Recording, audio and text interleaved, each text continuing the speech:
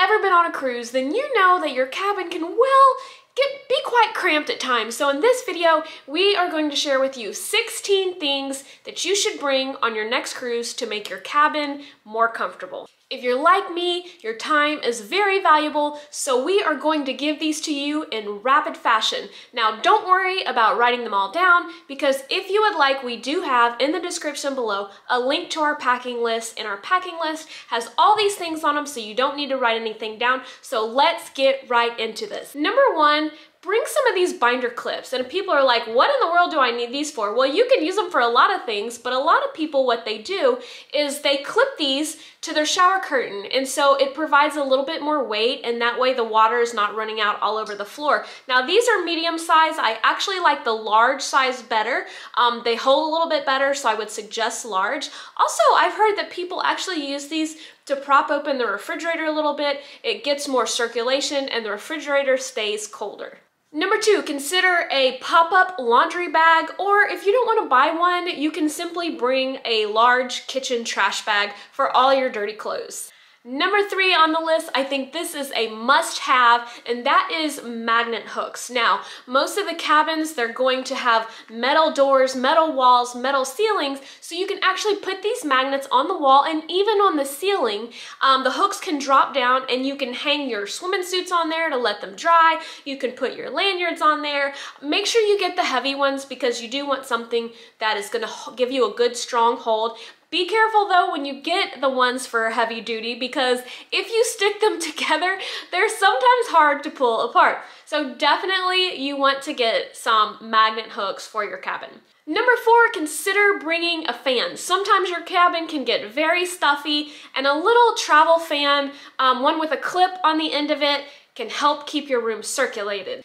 Number five is consider bringing a flashlight or some kind of small battery-operated reading lamp. Now, a lot of people just prefer to use their phone, and that's okay, but at the dollar store, I was able to find this nice little reading lamp that operates on 3 batteries, or something that's kind of romantic and sweet is if you wanted to put some tea lights in your cabin. So any of those options are good, but it's nice to have a little bit of extra light at nighttime when all the lights go out and you can't see a thing. Number six, consider bringing some disinfectant spray or some wipes. Now, I know cruising's gonna start again, and our rooms are going to be so clean. Everything on the ship is going to be so clean.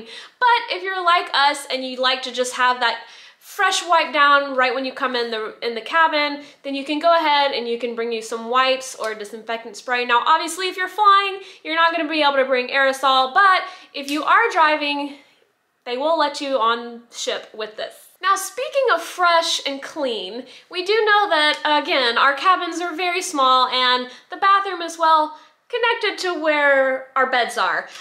So, hey, I suggest that you bring some poopery or some kind of good smell good spray. When you have to stink up that bathroom, spray a little bit of that. It'll make your spouse very, very happy. Number eight, consider bringing a sleep mask and earplugs. Now, the sleep mask, maybe your spouse wants to stay up late and watch TV, but you want to get to bed, throw on your sleep mask, throw in your earplugs, and you're good to go. Or maybe you just really, really need those earplugs to help you sleep with your snoring spouse. Number nine, consider bringing a whiteboard or some Post-it notes. Now, this is a fun way to leave notes, either for your cabin steward or for somebody else that's sharing a room with you. You can get one like this at the Dollar Tree. And this is my shameless plug to subscribe to our channel. If you haven't already done so, we would really greatly appreciate it. Thank you. Okay, let's get back into it. Number 10, you need to bring a non-surge protected power strip or cube. We like this one right here from Cruise On. You plug it in, there's the back. You plug it into the one outlet when you're on your cruise ship, and then it gives you an additional 3 outlets that you can use. And then we'll have 2 USBs where you can be charging your phone.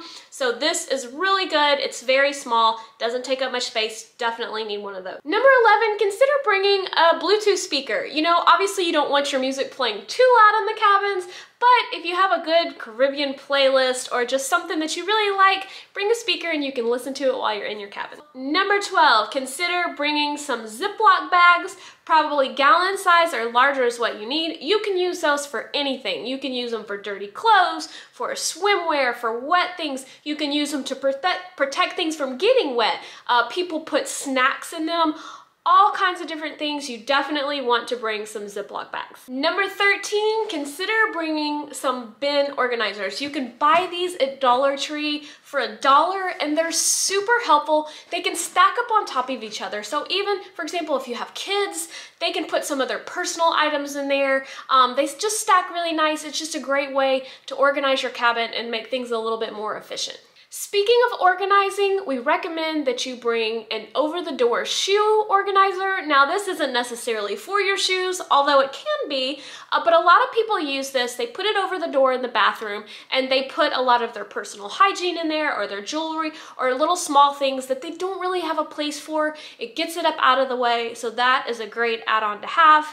Number 15, you want to consider bringing a small alarm clock. Again, a lot of people use our phones, which is what we do, but some people just like having the assurance of a small little alarm clock sitting by their bed.